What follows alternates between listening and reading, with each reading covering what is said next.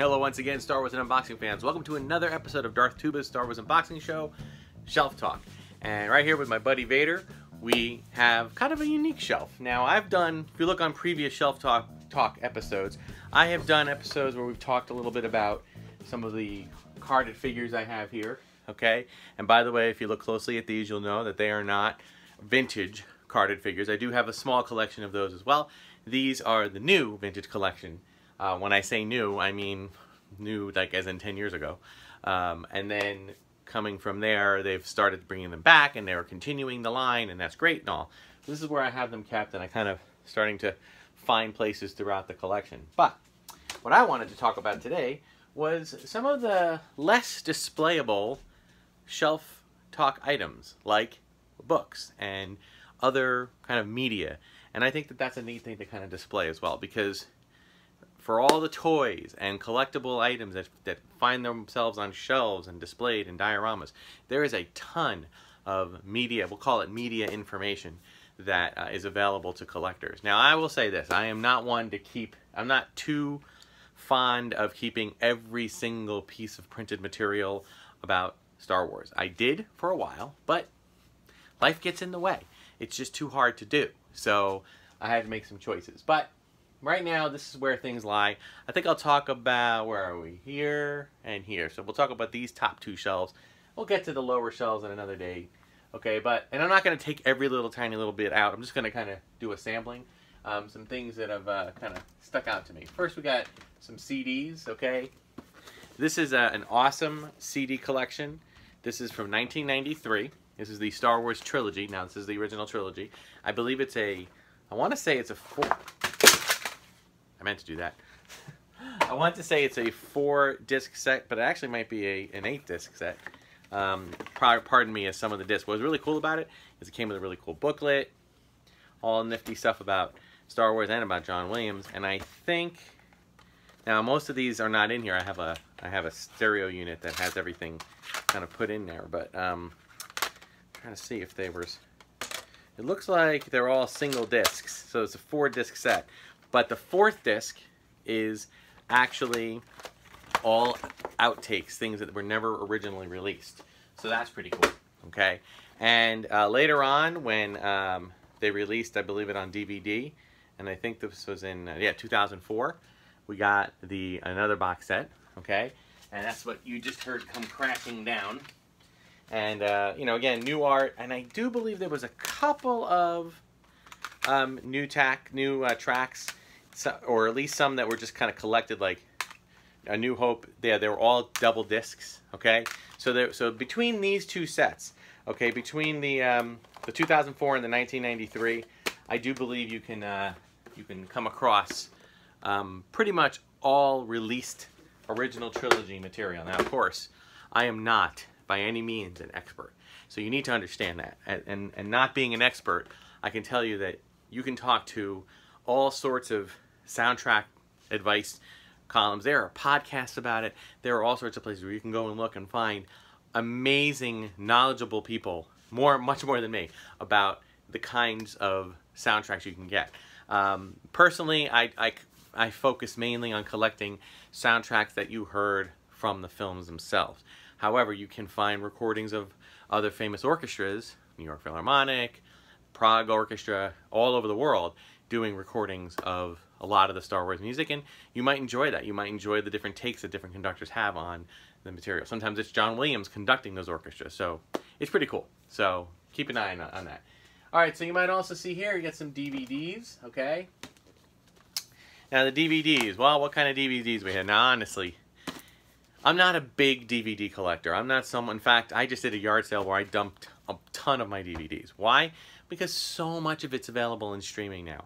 And I am a lazy person in that sense. I'm like, I would be much more inclined to just go, stream it there, great. It's on Netflix, great. It's on iTunes, I can buy it for $4, great.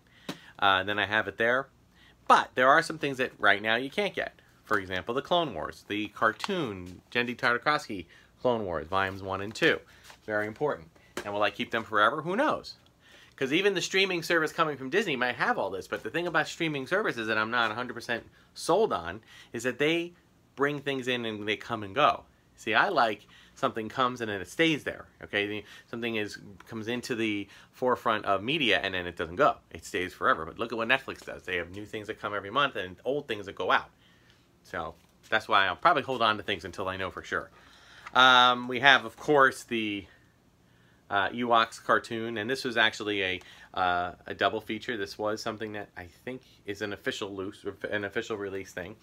It's hard to watch the Ewoks cartoon, but it's every now and then. My daughter enjoyed it, so I have a sentimental attachment to it. And speaking of Ewoks, we also have the Battle of Endor. Okay, let me tell you something. As a kid, I was really, really into these because it was Star Wars on TV. It was live-action Star Wars before there was live-action Star Wars. And yes, it was only Ewoks, and you know, as a pubescent young lad watching Ewoks after Return of the Jedi came out, I wasn't like immensely thrilled, but I didn't dislike it either, you know, and any kind of hint, any sound effect, anything that was even somewhat related to the Star Wars movies, I was all over. So the Ewok, Caravan of Courage, actually it's two movies, Battle for Endor and Caravan of Courage. By the way, if you're going to watch this with your children, you might want to watch the first one and then not watch the second one, or give them a strict talking to, because it was my first time experiencing the fact that something that ends happily in one movie, the next movie can start off by just throwing the first movie all under the bus. So be careful. The story of Star Wars, this is actually something that I think Walmart delivered. It was like a half-an-hour thing where they kind of went through the whole thing with the whole trilogy. And I think it was it came out around 2002. It was kind of a precursor to Episode 2. And those kind of things, it's kind of cool just to get an understanding of this. You could probably find a lot of this on eBay if you look hard enough. Okay, and then, you know, I wouldn't be a true fan, I feel, if I don't at least subscribe to some fan films. And you know, and I went around to a convention, and there was a guy selling a whole bunch of fan films, and this was Star Wars Contract of Evil. Are they great? Sometimes they're great. I mean, it's amazing the artistry that some people have and are able to put on a film when you consider that they have zero budget, that they're just volunteering their time. So there's some cool stuff there. But it is also kind of, you know, you can see where things aren't working all that well. Sometimes the acting isn't that great. Sometimes some of the effects are great. You can see where they put their whatever money they did put towards effects. You can see in certain shots and not in other shots. It's okay. You know, you can be. I'm very forgiving of that. I'm very supportive of that. It's just fans showing their love for Star Wars. If you haven't seen this, R2-D2 Beneath the Dome, see it. Now, a lot of this stuff you can probably find on YouTube, but this is a mockumentary. I believe it was directed by Ben Burt, and it's about 20 minutes, but they interview Lucas, they interview Francis Ford Coppola, all these people, all about R2 being kind of like how his rise to stardom, as if he's an actual sentient being, and what happens after that, where he falls from grace and that kind of thing. So it's pretty neat. Some more short films. Okay, again, a lot of these you can get on YouTube now, so I don't even know. I might look through them. Some anime. This is like a whole series of people's animated films. And I told you Ewoks before. Here's Droids. You know, I liked Droids a little bit better than I liked Ewoks, so that's kind of cool to have that. All right, and then I'm not going to take all the stuff down, but you know, this is where I keep my CDs. Here's the Attack of the Clones. Here's the Clone Wars movie. Great Trotter Trio sketches on Star Wars. If you like jazz, approaching progressive jazz, they take a lot of John Williams music, really went to town. And even though it sounds very symphonic with the way it is being played with an orchestra, it's actually very rooted in jazz harmonies, you know, jazz progressions. So it's fun to hear a jazz trio play that. This, of course, is the ultimate Phantom Menace. To get a chance to find this one, I highly recommend it. A lot of people consider the Phantom Menace to be one of John Williams' greatest works. And when you hear that version, the ultimate version, you are hearing the entire movie, beginning to end. See, when a soundtrack is released for a movie, whether it's John Williams or any other composer, they typically set it up in an album format that's out of order to the movie. It might have some beats that are similar, but essentially it's really more in a symphonic order that might work better as a listening device to listen to the piece, you know, the pieces together and how they would relate to each other front to back. This version was basically every drop of music, every note of music that you heard, for the most part, from beginning to end, in that order. So that's pretty cool. It's a little different take on it. It also includes, if you're, and those who remember around then, 20 years ago, they released a kind of music video that had a dialogue and scenes from the movie doing Duel of the Fates, and it includes that soundtrack version of that, which actually was released on like top 40 albums. Or top 40 radio stations. You can actually hear, you know, you'd hear Michael Jackson, and the next thing you know, you'd hear Duel of the Fates. So it's kind of cool. So there you go with that. Now, of course, if you look closely, you might see the complete Glenn Miller recordings. Okay, that's obviously not Star Wars, but hey, Darth Tuba. Those who don't know me probably know that when I'm not talking about Star Wars, my career is music. I'm a music teacher, and I study lots of different styles of music. And people ask me what's my favorite kind of music. I really don't like to give an answer because there's a ton of music out there, and my playlists on my iPhone they run rampant. Okay, everything from rock to jazz to blues to country to show tunes to opera to classical to movie soundtracks. You know, all sorts of stuff. And big band. I love big band music. So, all right. And let's see. So even more of these. We have The Empire Strikes Back and Star Wars radio dramas. We have Shadows of the Empire. We have a few other, like a Boston Pops take on it. So some cool stuff there. All right. And I'm going to move this out of the way. And what else we got here? We got a couple of other things here. We got some books. We got some Little Golden books. This is a fairly new one. I Am a Wookiee. For those who don't remember, Little Golden books, a very big thing for young people growing up. We have the Jedi Academy, which is like a young readers thing. We have the Rebel Journal. I don't collect all of these. I do kind of come across things from time and again.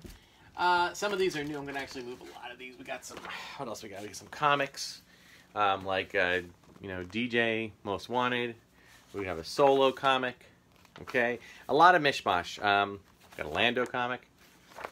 I have kept this.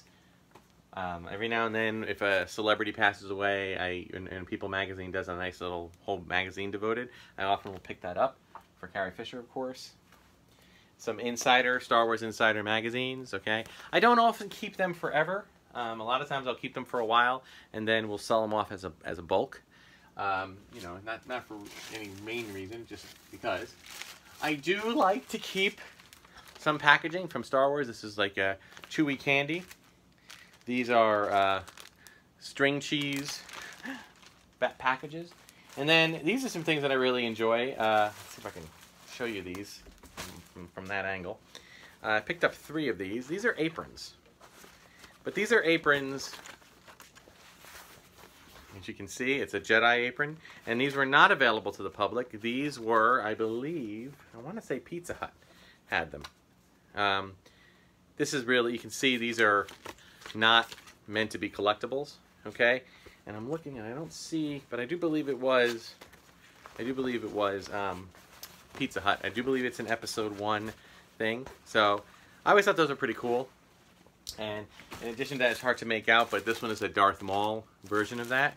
And this one is a Queen Amidala version of that. So you know, just like the head cut off. Kind of a cool, unique take on stuff. And let me tell you, when all the Star Wars stuff was coming out in the late 90s for episode 1, especially because it was such a juggernaut of stuff, I was always looking for the things that weren't as popular. What are the things that you don't see too much of? And that was not something available to the public, so I was able to secure that elsewhere. Okay, we have a nice episode 3 when the M&M characters did a crossover, so it was a nice little tin. I forget what was in here. I think there was bags of M&M chocolates, so that's kind of cool. And you know, I kind of like to keep tins like that for any little tiny knickknacks that come my way. Good place to put them. I have found myself. Oh, what do we got here? Oh, we have a cool book called Dressing the Galaxy. Great costume book. Great. This is obviously for the prequels. Great if you are looking for reference pictures to do your own cosplaying. Really, really good stuff. And you can probably find used books fairly cheap. More Star Wars Insiders. A couple more. Yeah, this is basically some still shots. I mean, again, a lot of it's, you know, stuff that I've come across just going to a convention and people have free stuff on the table. And you just grab what you grab and that's what you do. So what else we got here? We got some lenticular, ooh, a lenticular, looks like a poster, but it's Target. I think it's an episode 2 thing. Build the Red Clone Army, or might be, no, actually it might be Clone Wars. We've got a TV guide, Star Wars with an exclusive CD-ROM. Go figure. Kind of the ultimate achievement, McDonald's Happy Meal boxes with, I guess this was, I don't remember which season this was. Well, this one is from, now they're both from the Clone Wars, but this one focused on Clone Wars. This one focused on the movies a little more. So, pretty cool. You know, a little snapshot of time. Kind of a nostalgic throwback. Oh, stamps. These are stamp, you know, United States postal stamps that came out, which are really cool. What else we got? We have an apple dippers bag. Who knows? There's a lot of it. I'm telling you, level of passion is what separates collector and hoarder. Or maybe I interrupted there for a minute. All right, so next up we've got, I have this scrapbook that I've just been using. It's funny, like this stuff are, you know, newspaper clippings, and I don't want to get too into this, but I mean, you know, it just shows stuff from, here's a picture of Luke from back in the 80s, okay? This is a lot of Return of the Jedi stuff. Okay, so, you know, I've been, just to show, this isn't something new. This isn't something I've been focusing on just in the last 5 or 10 years. So, I guess in some ways, when I, you know, everybody, it's funny, like everybody, yeah, here's the Return of the Jedi Ewoks. And there's just lots of cool stuff about the Ewok adventure. It was just a nice little way to kind of keep track of everything, you know? So that's why it's funny when I see people that are, you know, putting on very good content or very well put together content about Star Wars and their fandom and how they enjoy things. When they put that out there, okay, and I see that, I respect it, but at the same time I see this person who might be in their mid-20s and who have the technical know-how, being digital first language, that they can do this, and that's great. But they don't have the knowledge necessarily. They don't have it inherited in their psyche because they weren't there. You know, they inherited it later. But hey, I love old 40s and 50s movies, and I love, you know, some historical things of that nature, and I wasn't around for them. So you can be a fan without having been there. But it's just interesting when people get very heated in their opinions, but they weren't there. So it's hard to fully grasp that. But nonetheless, an opinion is an opinion, and you have your right to it. That's all right. And of course here I have a blank notebook, which I will not keep there anymore because I need space. So, all right. So we've gone through a lot of that. Over down here on the bottom, I'm just going to take out one, but there's a whole series of the old TV guides. There's some lenticulars. I do love collecting the TV guides, particularly the old ones, just because, you know, this was in the heat of their, you know, episode 1, episode 2, episode 3. They had their series of collectible, you know, collect all 4, or collect all 6, collect all 8, whatever. And I did like the old TV guide. I don't like the new full-size TV guide. I understand why they did it. I'm just not a big fan. And I do believe TV guide is slowly becoming obsolete with streaming and everything that's getting much more popular. So it's kind of a snapshot in time. So I don't mind that. Also, we have some old Return of the Jedi books. The Ewoks Join the Fight. Chewbacca's Activity Book. Luke Skywalker's Activity Book. The Mystery of the Rebellious Robot. The Maverick Moon. And R2-D2's Activity Book. There's some pretty cool stuff in here, so I've always enjoyed all, you know, having those kind of things. Now, anyone who grew up in the late 70s and 80s remember pop-up books, okay? Pop-up books, I'm sure you've all seen them. I'm sure they still have them, but they are just the kind of three-dimensional things. Now they have like greeting cards that do this. You know, the pop-up technology has gotten a lot better, so it's amazing to see. But sometimes it was just ways that you interacted with the book, okay? Pre-computers, this was pre-tech. This was tech. This was tech for the 80s. So, you know, turn this and you can see, if you turn this, you see how he's able to activate the saber. And you know, it's pretty cool what they were able to do. And, you know, it sparked your imagination, you know? Here's Yoda. So, love that kind of stuff. So, I believe I have all 3 of them at some point.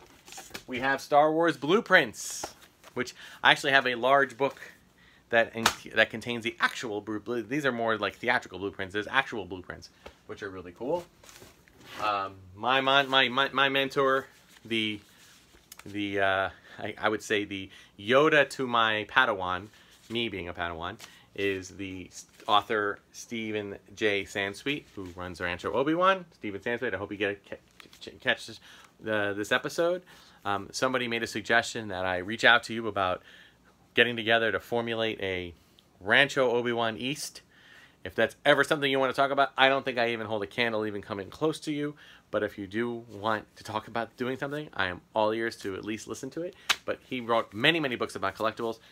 These 1,000 collectibles, just basically like snapshots of really cool things, really cool items. Okay, great book if you can get it. A lot of fun stuff in there. Okay. What else we got? Oh, so speaking of Sansweet, actually no, this is different, not Sansweet. From Star Wars to Indiana Jones, the best of the Lucasfilm archives, the essential guide to planets and moons, the illustrated Star Wars universe, art by Ralph McQuarrie, the man, the myth, the legend. Okay, we have also, these are some things that we've done on previous episodes. Here are the books for the buildable little wooden build kits that we've done, the Millennium Falcon, the X-Wing, and R2. So this is the rest of the book. Remember, that wasn't just a building book, that was like an informational book, so that was pretty cool. And there's another one for a TIE Fighter. And then we have some things here like Catalyst, whoops, sorry, Rogue One novel, great book if you want a prequel to Rogue One. The Princess Diarist, not for kids. Oh my goodness, not for kids. Great book. This, I believe Carrie Fisher wrote 2 kind of semi-autographical books. One of them, well actually more than that, but the 2 most notable in more recent years was The Princess Diarist, which was pure Carrie Fisher humor, self-deprecating humor, a lot of fun to read, a little sad to read, okay, but it has a lot of humor in it. This also has a lot of humor in it, but it's a little bit more uncomfortable because it's actually a part of her diary, and it tells what was going on in her head during her Star Wars years, among other years, and it can be tough. It can be tough. Definitely not a book for kids. All right, but interesting nonetheless. All right, so we're gonna wrap things up a little bit here. Oops, TV guides, doing great. This is a great Star Wars trilogy book. Okay, there have been several that have come out. Came out on the 10th anniversary, '87. I do enjoy Easter egg kits, Easter egg coloring kits. I do not usually break into them too much. So there's been a whole bunch every year. There's been a few. So I just kind of enjoy seeing how they kind of upgrade them year after year, and they don't take up that much room. All right, and what else we got? We got, well, speaking of Easter egg kits, we've got the ones that are like the actual cups. All right, and again, some of these things are things that I kind of look at and say, oh, they're really cool, and then like later on I'm like, why do I have this? And they find their way to a yard sale. So I'm not overly attached to all that stuff, okay? We've got the Return of the Jedi. Return of the Jedi radio drama, which I'm actually going to put up here because it's going to find its way up there. I think, are these cassettes? Let me look here. Yep, these are cassettes, unfortunately. But I have been able to find the Return of the Jedi one online, so those are probably never going to be played again. I'll probably sell them in a future sale of some sort. And as I said, speaking of Star Wars Insiders, whole pile of Star Wars Insider magazines. Great to have, awesome to have. I am starting to lose my affection for magazine print media because, very simply, it takes up a lot of room, and all this information can be found reproduced in digital form. So it's kind of hard for me to, eventually these things have to kind of, something has to give. Again, finite amount of space. But there's more than that. You can see there's more Insiders down here. There's a whole box here, okay, that has a lot of printed media. So wrapping things up, this is an old episode 1 toy catalog, which I think I showed in a previous episode. We've got the Paradise Snare cassette with no box. I don't know where the box went. New Jedi Order. Vector Prime. So pretty cool stuff there. Vector Prime, I think, is where they take out Chewbacca in the expanded universe. Okay, so some pretty cool stuff there. And yeah, there are some occasional Star Trek things that find their way in here. Don't hate me, okay? Because I am one of those can't we all get along type people. All right, a lot of the books that were expanded universe, I never really kept. I do enjoy the Catalyst book. I'll probably end up not keeping it though. But there are some books that have rereadable potential. This is one of them, Splinter of the Mind's Eye. Basically was said to be a potential sequel to Star Wars, the first movie, Episode 4, when Lucas was not sure if that movie was going to be a hit. If it wasn't a hit, then he might have been able to make this into a TV-type movie, so we had the book. But then the movie was a massive hit, and they said, well, we got to go in a different direction. Tales from Jabba's Palace, Tales from the Mos Eisley Cantina, or no, Tales of the Bounty Hunters, and Tales from the Empire, and it's not there. Oh, there it is. Tales from the Mos Eisley Cantina. If you are a short attention span person and you need something to help kind of move things along, the Tales books are awesome. They are so much fun. They basically take there's a new book that came out from a certain point of view, 40 Star Wars stories to celebrate the 40th anniversary, and it basically went through the entire Star Wars story, but told it from different perspectives of different people that were watching it. That is the same idea. It's basically like Tales from the Mos Eisley Cantina will be basically what was going through Greedo's mind what was going through Hammerhead's mind, what was going through the band's mind. And they have these little stories that kind of show how these characters ended up there and how they ended up where they went after that.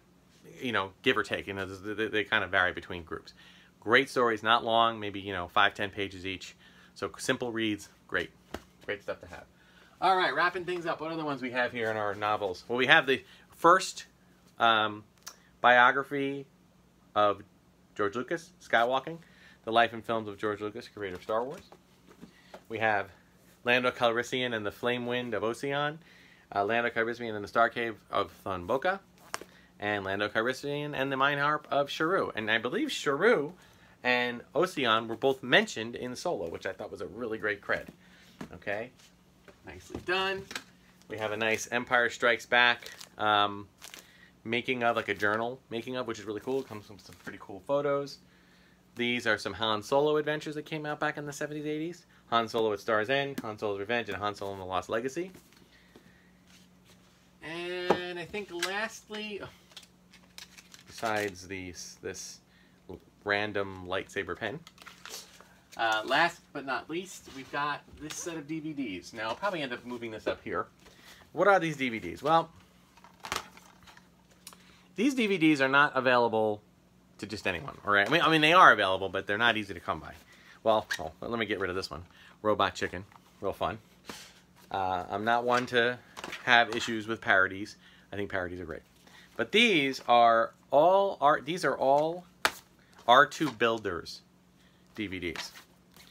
Okay, and it's like R2 LA3, Celebration 3 R2 Builders, Celebration 2 R2 Builders, R2 LA 2003, Michael Senna's Home. Anybody who's ever heard of the name Michael Senna, I'm sure not many of you have, but Michael Senna is essentially an amazing engineer that has constructed not only multiple R2 units, but R2 units that do everything that you see them do in the movies, including holographic imagery, which is crazy. And he's also designed ways to hoist them into your cars, into vans. I mean, really cool stuff. And for those who don't know this, I have built an R2, or at least I have mostly built an R2. I have it. It's standing right now. It is mostly done except for the feet. Are the only things. I mean by the feet, I mean the feet coverings. It can stand and you can push it and it can roll. I do have the tech to make it run. I do not have the knowledge to make it run. I'm actually reaching out to some of my students who are also robotics students to see if they can help me with that. And, you know, we'll see if that happens. And if it does, I will be sure to document it. I will be sure to show you it when it's done. Right now, I put a blanket on it in the garage, and I call it Low Power Mode R2 from The Force Awakens. And everybody laughs, and that gets a good thing. But anyway, so I use these videos as ways to just kind of see how other people do it. There's many ways you can build an R2. You can build an R2 out of anything from wood to metals, like aluminums, steel, to styrene, everything. And that was a good way for me to get introduced to that. So that's a cool thing. So as you can see, those top two shelves, quite a bit of information. This kind of went on a little bit lengthy, but that's to show you that it isn't all just about the pretty things you can put on the shelf and look at, okay? Do I have, and, you know, obviously my love for printed media is limited in that, you know, I know some people would have every single one of these things, you know, in an airtight seal, ready to be, you know, just to be held there and not be opened up and never opened up again for fear of creasing and everything else. I'm not like that at all. None of my stuff is worth that much in terms of value, and monetary value. It's just worth what I paid for it and what I like keeping it around for. I do occasionally will go into here and I'll grab random books and just read through some stuff again. Again, those Star Wars Tales books are awesome for that. So, just some great stuff there. Now, as you can see, there's more. There's more. Oh, much more. 4 more shelves first. So we'll try to get another episode in of these at a later date. But for now, that will do it for this week's episode of Darth Tuba Star Wars Unboxing Show Shelf Talk. Like, subscribe, hit the notification button, do all that stuff. Again, people that go on Instagram and Twitter at Darth Tuba, my advice to you is to go to the links. Open up YouTube. Watch the videos there. I have noticed the you know, an uptick in viewership for my videos, almost a double uptake. So that's really cool. Let people know about the channel. Like, subscribe, hit the notification, as I said. As I had, we have an upcoming Disney trip coming up, so there'll be some great video footage from there. I might try to do a live episode, okay, which I'll then eventually, you know, post after that. But I'm not sure when, and I don't know how. I have to see. We have a lot of other things going on the trip, so it might just kind of come out suddenly. Otherwise, we, you know, we have some other kind of in the can episodes that we are gonna post. Try to keep posting on Wednesdays and Sundays. All right. So thank you so much for watching. Until next time, may the Force be with you.